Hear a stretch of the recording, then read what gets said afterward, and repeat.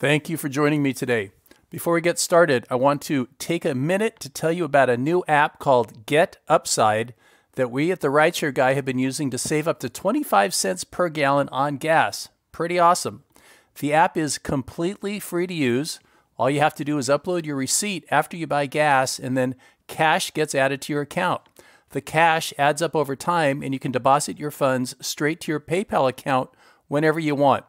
Some drivers are using Get Upside to save $50 per week just buying gas from their favorite gas stations. So now listen closely because this deal gets even better. I'm going to give you a short code that'll get you an additional 15 cents per gallon sign-up bonus. So you just download the Get Upside app from the App Store, open the app, and enter the promo code. It's WQ8JR. Now, another way you can get your 15 cent per gallon sign-up bonus is to visit the rideshareguy.com/Get Upside app. That's GET and then Upside, UPSIDE, and then app, APP. Check it out. All right, let's start the show. Welcome to the Rideshare Dojo. If you're an Uber or Lyft driver or anyone in the gig economy, this is the place for you. With tips and techniques, interviews with passengers and industry leaders, entertainment, inspiration, motivation. Here, with over 23,000 rides, is your host, Jay Crater. Let's enter the dojo.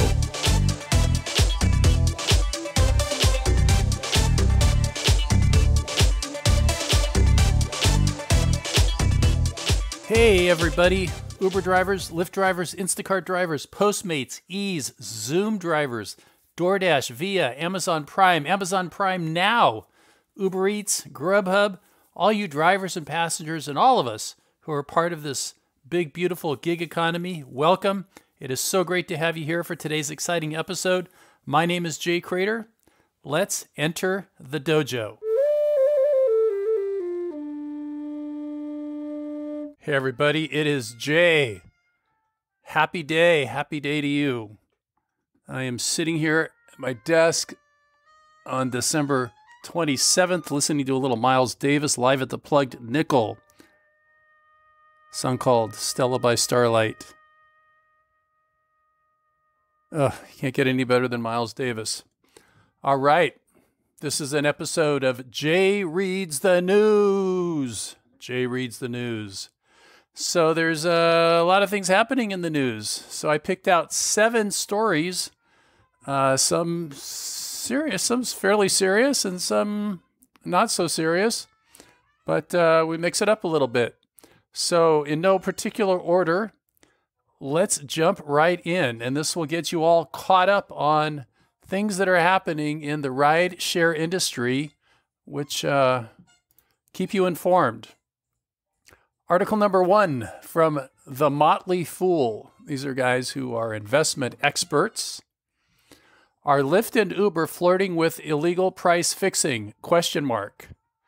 I say, hell yes they are. Of course they are. The subtitle is Lyft CEO Logan Green acknowledged that rideshare companies take cues from each other. So this is interesting because, of course, price fixing is illegal. But if you've been a driver for the last couple of years, have you noticed that Uber will drop the rate that they pay the driver, and then a month or two later, Lyft will drop the rate to almost the exact same level? That's happened in my market in San Francisco. Uber makes a drop of my pay, and then Lyft goes to the exact same pay structure, right? The bonuses are a little different, but in terms of the per mile and the per minute are identical. And we see this. We see this also with what the passengers pay. I can pull up, if I need a ride, I can pull up Uber and I can pull up Lyft, and they are within $1 of each other for a trip to the airport. So are Uber and Lyft flirting with illegal price fixing?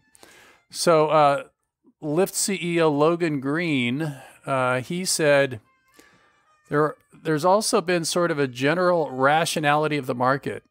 So we took a little bit of risk for the first time and led the market in 2 small, modest price increases over the last couple of quarters. I think that's been very healthy for the market. We've seen that matched by the competition, aka Uber. On the other side, we sort of attempted to do the same thing in terms of couponing and lead in creating a more rational market. We've not seen that matched. So we're going to change our stance. We'll sort of revert to a match and follow position. Match and follow. See, that's price fixing. That's illegal. So I think in terms of some of the future sales and marketing leverage, it's really dependent now on what the competition does, right? So they're just looking towards each other to if one does something that's advantageous to the company, then the other one will do it. But I think broadly speaking, there's no reason we shouldn't see the sort of continued march to rationality in the market. So I don't know that that's really big news. Uber and Lyft are notorious for flirting with all kinds of illegal stuff, namely treating drivers as independent contractors when we are clearly not. We're treated as employees. But all right, so that's story number one. Are Lyft and Uber flirting with illegal price fixing? The motley fool. Okay, this is an interesting article, and it's got it has got an interesting title: 20 sketchy things about Lyft everyone just ignores. And frankly, you could say this about Uber too, because they're basically the same exact company. The subplot is promoting sketchy practices such as driver circling. Lyft is raising eyebrows. It's time to peel back the pink mustache to uncover the details. So let's look at these 20 things and see what you and I think. Lyft encourages driver circling. So what that means is when you don't have a passenger in your car and you want to get a ride, you're going to go to an area where you're more likely to get a pickup, and then you're going to drive around. Well, that's exactly correct. But taxis have been doing that also, right? Taxis will go to a downtown area and circle. So I don't really see that that is a groundbreaking discovery. The other thing drivers can do is just park. And a lot of times I do that just to save on the gas. And I'll look at my phone and check my Facebook or check my emails as well. 19. They, which is Lyft, also push drivers to stay on the road. So yes, this is true, right? But drivers, more than Lyft or Uber, push ourselves to stay on the road. So the system is very gamified, right? They give us bonuses to do large number of rides, which encourages us to stay on the road to hit our number, right? Again, this is no different than what taxis do. Or what Uber does, right? It's all gamified. The longer we're driving, the more money we're going to make on the road. It's the same as any industry, really, though, right? The more you work, the more money you make, right? If you're a plumber and you can work 12 hours in a day and you get paid by the hour, you're going to do it, right? Because you're going to want to make as much money as you can. Make hay while the sun shines.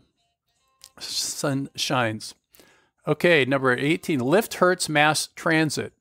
True. This is true.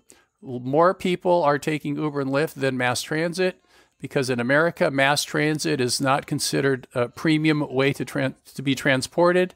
It's considered dirty. It's considered poor. It's considered unsafe. It's considered dangerous. So Lyft and Uber have hurt mass transit. And in one of these episodes, I made a prediction that because of that, mass transit is going to have to improve, which would be a welcome benefit to society. And we can have systems like they have in other countries, like in Malaysia or like in Europe, with beautiful trains, with Wi-Fi that travel people quickly and they're clean and safe. Okay, number 17, rideshare adds to roadway fatalities. Well, I don't know if there's any data to support this.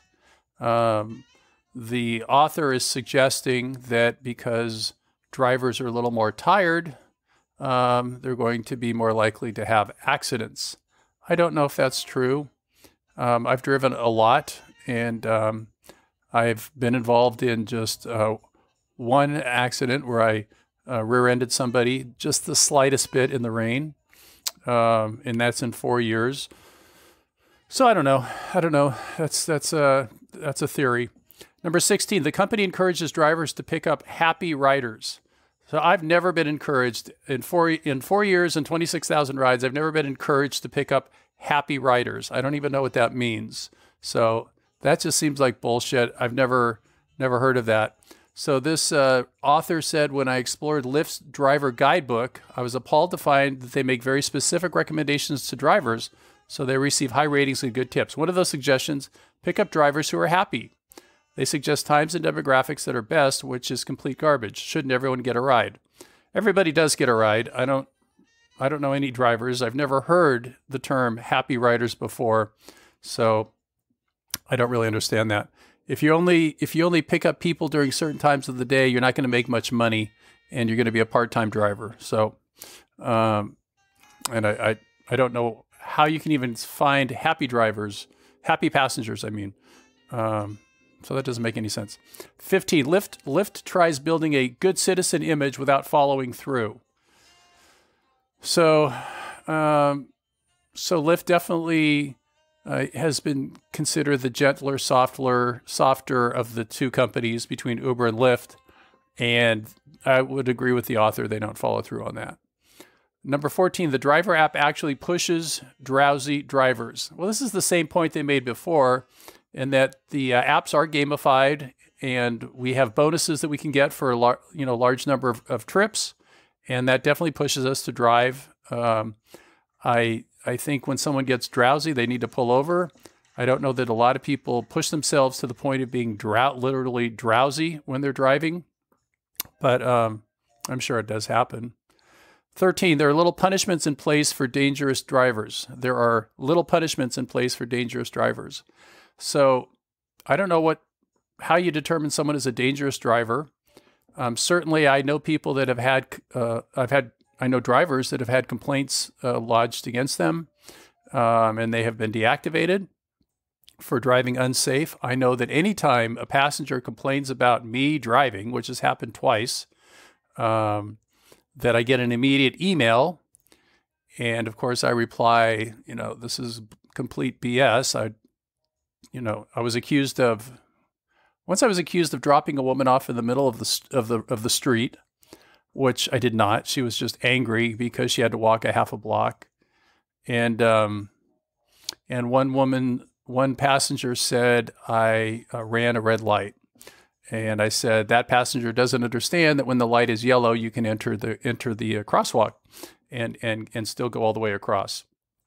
So, but I get those emails come quickly and they sound very threatening. So I don't know what they're referring to there.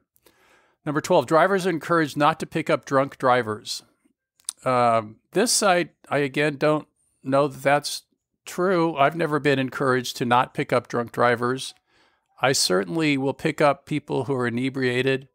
If somebody's really drunk to the point that I think they're going to vomit in my car, I will not pick them up. That's happened twice in my 4-year career, where somebody was staggering so badly to my car that they actually literally fell to the ground.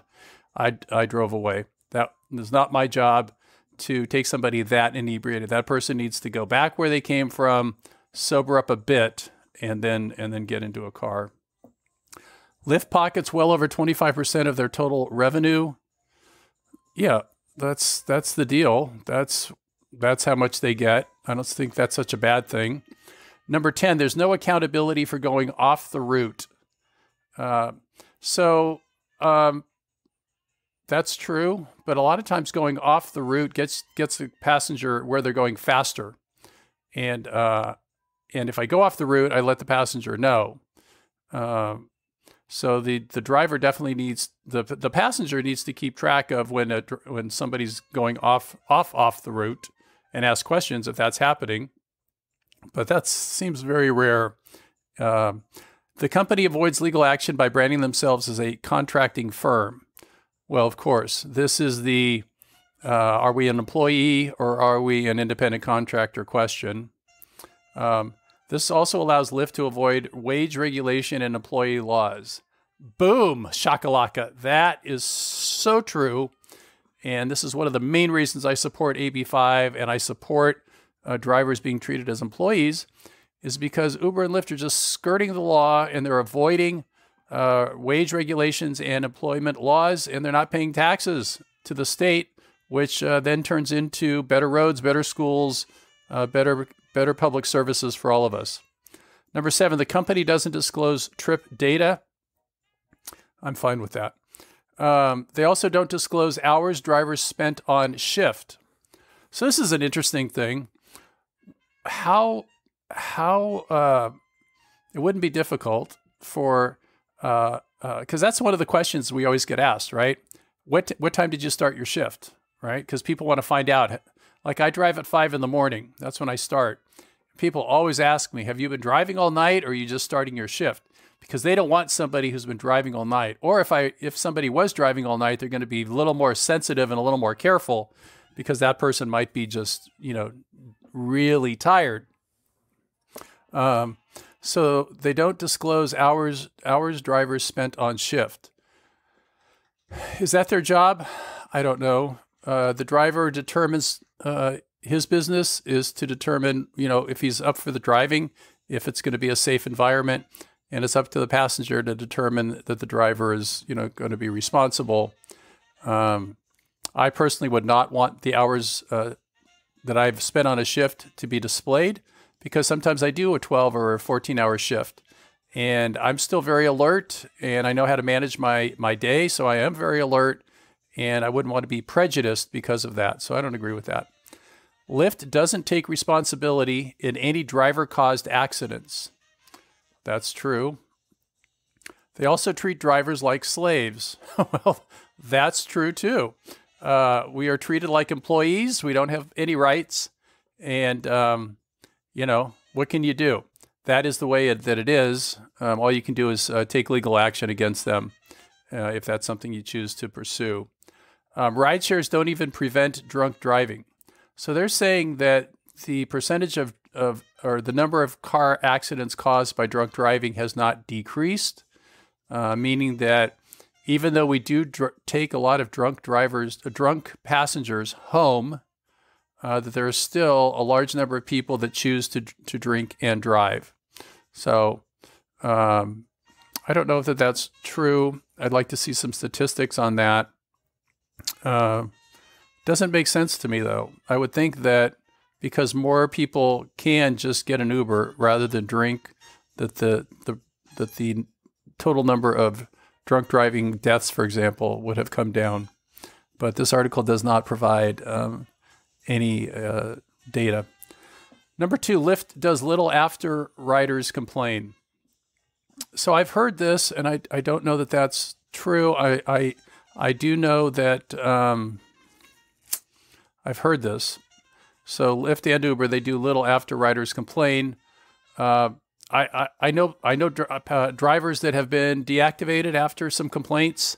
So I don't know what the author is wanting for Lyft to do when a rider complains. There's 2 sides to every story, and just because a rider complains doesn't mean the rider is correct. The passenger is correct. As I've already said, I've had several, 2 safety complaints which were totally false. But things get misinterpreted and people make mistakes. And finally, the company doesn't protect riders, period. I don't think that's true. They've got the company does protect riders. There's a button people can push if they feel threatened. They can always ask to be let out of the car.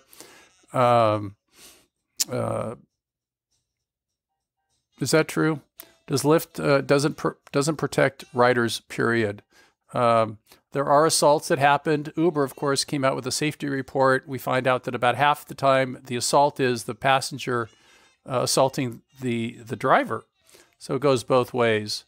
I think Lyft does protect the riders somewhat. Apparently, this author would like there to be more protections, and she doesn't even mention the danger that the driver could possibly face. She's only focused on the passenger. So that's a really interesting article.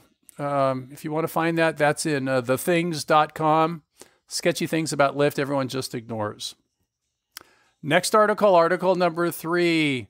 Uber may pull off the impossible in 2020. So this author, this is from Forbes, suggests that Uber may become profitable in 2020, although there isn't a lot of reason why, just some kind of optimism that they're going to figure it out by raising some rates that they charge and some of their acquisitions paying off. So, meanwhile, Uber has only one real rival left in America, Lyft. For the first time ever, Lyft started raising prices across the board last month. So that means now Uber and Lyft are both kind of free and clear to start raising the rates together. As we shared, that's already happening. That's actually illegal price fixing. But I definitely have predicted that the rates are going to go up. So I don't think that's going to happen. I don't think Uber will become profitable this year, but perhaps in 2021. Okay. This is a really good article. Uber and Lyft drivers, this is from CNET. Uber and Lyft drivers could become employees with this new law. 10 things to know. All right. So this is all about AB5, right? AB5. Come January, a landmark law is set to go into effect and possibly turn ride-hail drivers into employees. This could upend the gig economy as we know it. And there's a picture here with big yellow like posters that say pay workers a living wage, deactivate Uber billionaires, gig workers rising. All right. So what are these 10 things? So what is AB5? Number one. So if you don't know what AB5 is, you've been living under a rock. But basically AB5 says that you have to pass these 3 tests in order to be considered an independent contractor, right? So the 3 tests are questions. So ask yourself, drivers, can you answer these questions? Are you free from the company's control? So do you feel free from Uber and Lyft's control? Clearly you do not. B, do you do work that's not key to the company's business? Well, obviously we're a transportation company, we're the drivers. So that's false. And do we maintain our own independent business in the same industry? So that's obviously not the case either. So if all 3 of those standards aren't passed, then employers must classify their workers as employees. So we definitely don't pass A and B. Do we maintain our own independent business in the same industry? Well, that kind of we do, in that we're independent contractors and we're in the industry, and we do have 2 clients, basically. We have Uber and Lyft. But in terms of are we free from the company's control? No. Do we do work that's not key to the company's business? No. So we don't pass that. So that's why, as of January 1st in California, we are now going to be classified as employees. When does AB5 go into effect? January 1st.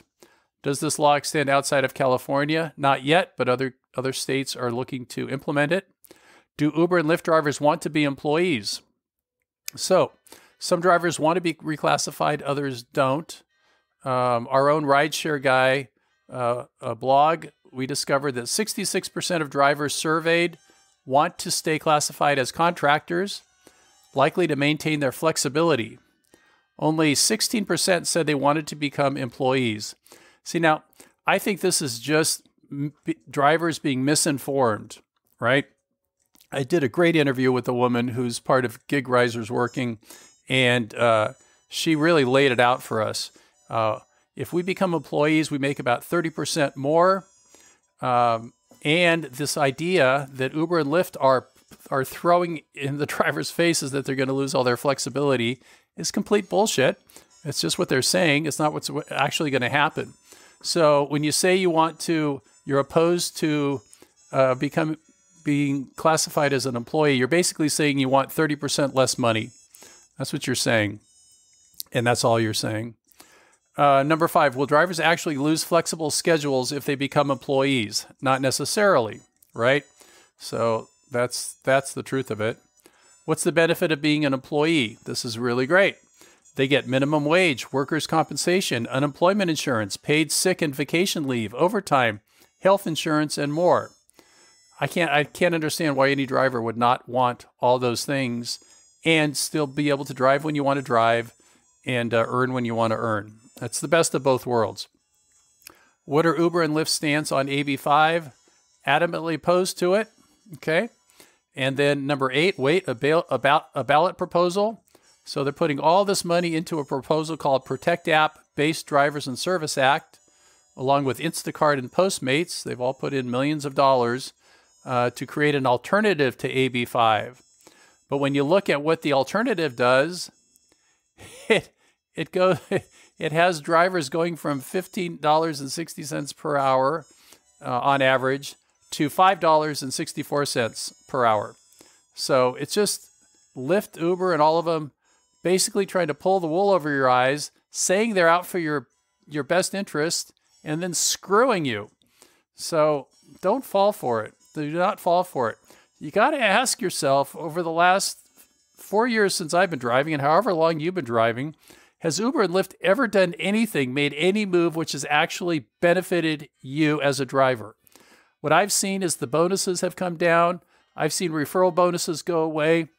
I've seen rates come down. I've seen per minute, per mile adjusted in a way that brought my pay down 10%. No, they've never done anything that has truly benefited me as a driver, right? So that's that article. Good article from CNET called Uber and Lyft drivers could become employees with this law. 10 things to know. Get educated before you say you're opposed to AB5. All right.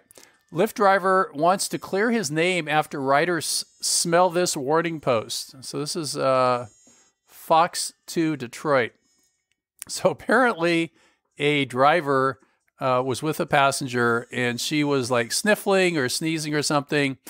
And he pulled out some essential oil, some peppermint essential oil. And he like reached back and said, "Here, smell this." And the passenger had a total meltdown and put it on social media and made this guy seem like he was like a complete perv. And all he was trying to do was help her out. So it's remarkable how people react and how things can become so misinterpreted. And if I were the driver, I certainly would not have done that. But I certainly can understand his intention, which was to help somebody. Just unfortunate. Okay, next one. Bye-bye, Travis. So this is an article that's called Former Uber CEO Kalanick Severs Ties with Ride-Hailing Giant. So Travis Kalanick has stepped off the board of directors. This makes his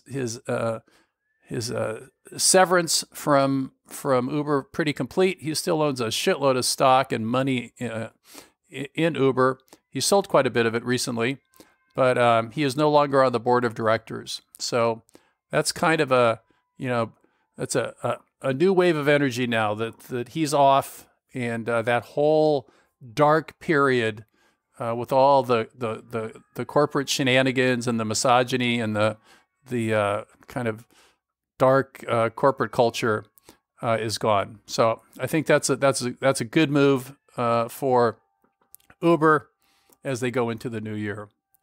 And our final story, Jay reads the news. Uber made it cheaper to take a helicopter than a car to the airport. So this is pretty great. If I were in New York, I would seriously consider taking a helicopter. It sounds really fun. It's only like $125. So they show a Twitter account, and the woman says, "Why the fuck is the Uber helicopter the cheapest option?" And it shows her going from Manhattan to JFK in an Uber X for $126.84. And apparently taking the helicopter is like $1 or $2 cheaper than that. So we don't have any helicopters in San Francisco, but it would sure be fun to be in New York and take a helicopter from downtown to the airport. It's not like it picks you up at the door. You have to go to a certain building and schedule your time, much like you schedule your airplane ride. But wouldn't that be pretty cool, just to do kind of a Donald Trump sort of fly over the city? So that was an interesting story. All right, so you're all caught up on the news. Jay reads the news. Hope you enjoyed that. We got to cover quite a bit about Uber and Lyft price fixing. We talked a lot about Lyft and how one author perceived them as being a little bit sketchy. Will Uber or Lyft become profitable? How AB5 will affect you as a driver. Do not offer somebody in your car the opportunity to smell something. And if you're in New York, you can go and take a helicopter ride. It's about the same price as taking an Uber. All right. That's a wrap. Fist bump to all of you drivers out there. You all rock it every single day. I honor you. Thank you for sharing your journey with me. Be safe out there. This is Nomad Jay saying this episode is in the can.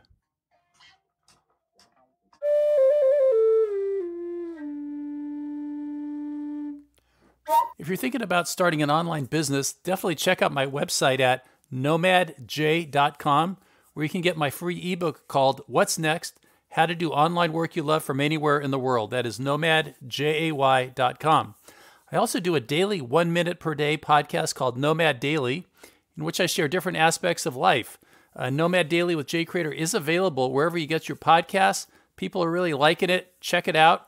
You just subscribe, and then every day it's going to automatically load up, and you're going to get the next episode, and you just listen for a minute to a minute and a half, and boom, you're done. And it's great. I really enjoy doing that. All right, next episode, more news, interviews, all things Rideshare Dojo for drivers and all of us in the gig economy. I will do my best to bring you the best here in the dojo. This is Jay Crater saying thanks for entering the dojo every Monday and Thursday. Drive happy and be safe out there.